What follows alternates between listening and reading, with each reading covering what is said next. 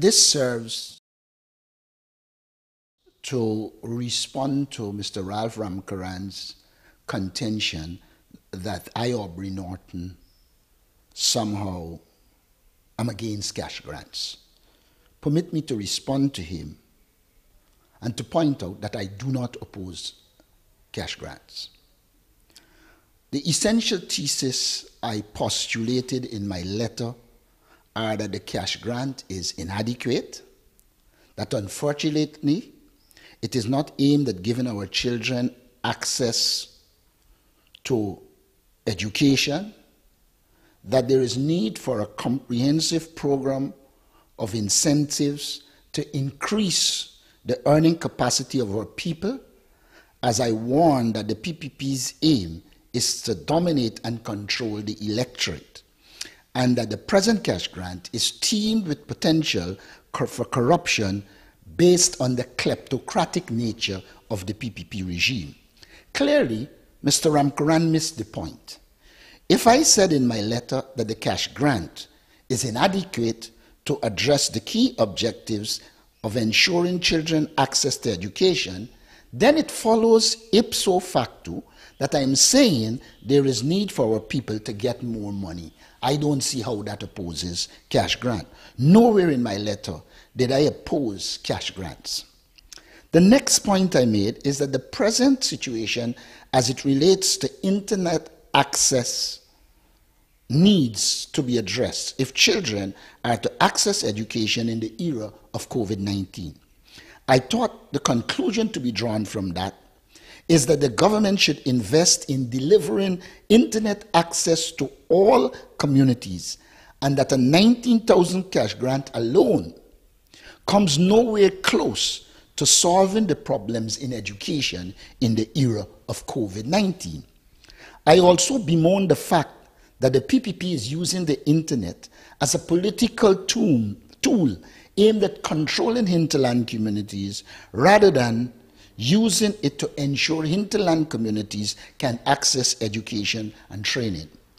I follow that up with the view that in the absence of proper structures and checks and balances, the cash grant program will be another scheme for PPP corruption.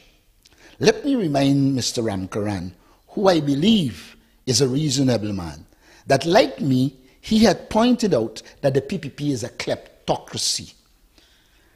The lack of accountability and widespread corruption in the 2005 flood relief program, and their lack of accountability and absence of checks and balances in the recent COVID-19 relief distribution confirm that the leopard hasn't changed its stripes. The PPP continues to be a corrupt party. It was PPP members and supporters that were distributing the relief, and they were involved in ethnic and political discrimination. That is the fact.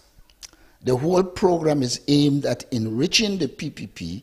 I was pointing out, rather, that the program is aimed at enriching the PPP, the elite, friends and families, and not to deal with the main issues involved. The foregoing was followed up with the view that the cash grant apart, there is need to develop programs that will generate independence and allow people to earn honestly. That cannot be construed as averring the view that cash grants will lead to dependency.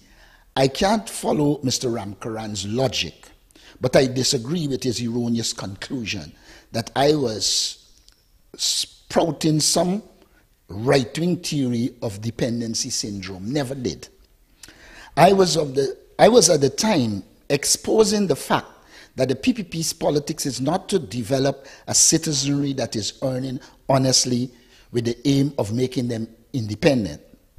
They want our people dependent on the PPP regime. Their programs are aimed at bribing people and controlling them so that they can get their vote.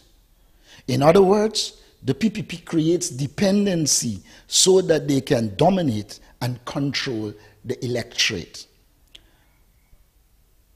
Most, if not all, PPP policies and programs are discriminatory in nature. and are not aimed at empowering all Guyanese regardless of race or political affiliation. The PPP has demonstrated that it has no interest in the people of Guyana. They show no interest in good governance. To be precise, it is a corrupt dictatorial regime based on long-time outdated totalitarianism, cum racism. That is the reality.